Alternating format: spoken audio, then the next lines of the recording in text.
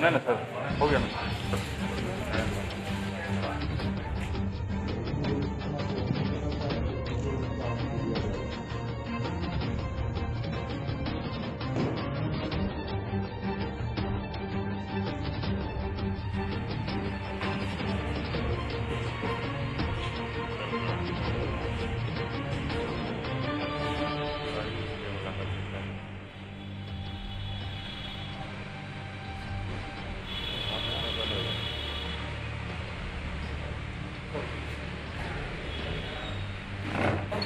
कहाँ पे हुई है, क्या है? बनमाटरी ओपी क्षेत्र के अंतर्गत कल दिन भर एसटीएफ की एसओजी-1 टीम और सहरसा पुलिस की एक जॉइंट रेड की गई, जिसमें बनमाटरी ओपी के अध्यक्ष थे, सलकुआ थाना अध्यक्ष थे, डीआईजी ऑफिस में प्रतिनियुक्त सब इंस्पेक्टर देवेश थे और ये पूरी रेड अनुमंडल पुलिस पदाधिकारी बख्तियारपुर के निरीक्षण में की गई थी। रेड के दौरान एक अवैध रूप से संचालित हो रही मिनी गन फैक्ट्री पकड़ी गई है।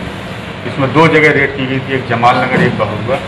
इन दोनों जगह रेड के आधार पर 3 लोगों को गिरफ्तार किया गया, जिसमें एक अभियुक्त का नाम सोमन कुमार है, दूसरे का नाम पिंटू कुमार है और तीसरे का नाम नंद किशोर है। इन तीनों के पास से ही 2 315 की राइफल, एक पिस्टल, 2 कट्टा है।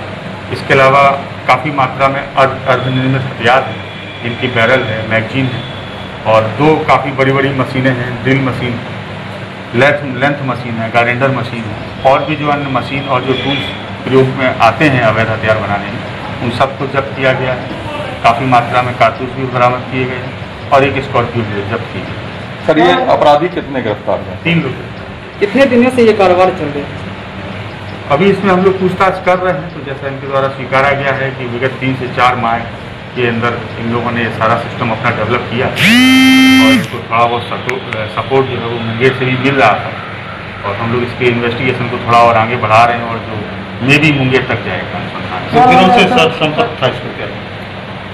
हाँ, कुछ हम लोगों को अभी प्राइमरी इनपुट्स ऐसे आए हैं जिसकी वजह से जिससे लग रहा है कि वहाँ से सहयोग लेते थे, स्पेशली कारीगर के रूप में या कभी कभी मशीनरी के भी रूप में। सर, सफेद पोतों से भी इनका संपर्क था क्या? अभी तक ऐसा तो अनुसंधान और पूछताछ में नहीं आया, तो और पूछताछ में जारी है।